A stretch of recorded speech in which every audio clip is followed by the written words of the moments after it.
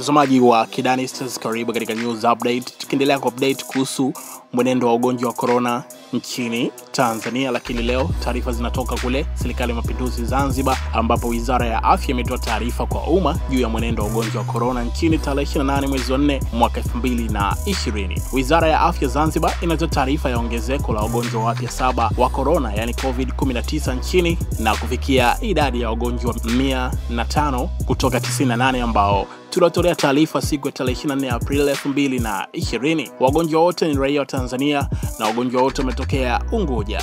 Jumla ya wagonjwa 36 wameruhusiwa kwenda nyumbani baada ya dalili zao za maradhi kuondoka, ikiwemo homa, kikohozi, kifua kubana na kuumwa na kichwa. Wagonjwa wote hawa wameendelea kushauriwa kubaki katika nyumba zao kwa muda wa siku 14, na huku wataalamu wetu wa afya kiendelea kuwafuatilia kwa karibu kabla ya kuruhusiwa kurudi kwenye shughuli zao za kawaida za maisha. Serikali kupitia Wizara ya Afya inaendelea kuwasisitiza wananchi kuchukua tahadhari zote za kujikinga na ugonjwa huu zinazotolewa mara kwa mara, ikiwemo unawaji wa mikono kwa maji ya kutiririka na sabuni, kuepuka misongamano hasa katika huu mwezi mtukufu wa Ramadhani, na kuhailisha safari za nje na ndani ya nchi zisizo na lazima. Aidha, wizara inaomba wananchi ambao wana dalili za homa kali, kukohoa na kupiga chafya kujitokeza katika vituo vyetu vya afya au kupiga simu namba 190. Ni vyema mgonjwa mwenye dalili za maradhi haya asijichanganye na wagonjwa au watu wengine, na tuache tabia ya kujitibu wenyewe, kwani kwa kufanya hivyo tutaendelea kueneza maambukizi na vifo vinavyohusiana na ugonjwa huu. Pia vyombo vya habari vinahimizwa kupata taarifa za ugonjwa huu wa COVID-19 kutoka Wizara ya Afya. Ndugu wananchi, tuendelee kumwomba Mwenyezi Mungu azidi kutulinda na kutuepusha na maradhi haya. Amin.